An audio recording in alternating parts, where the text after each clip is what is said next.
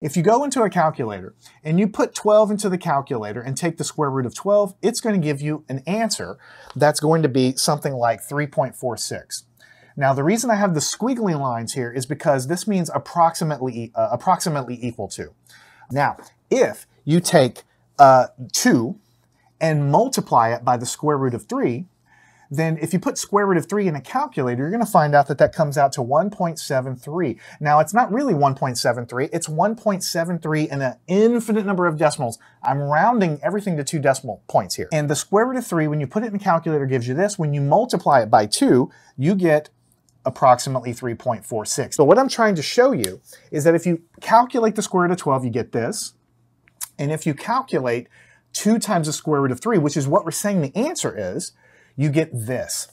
Learn anything at mathandscience.com.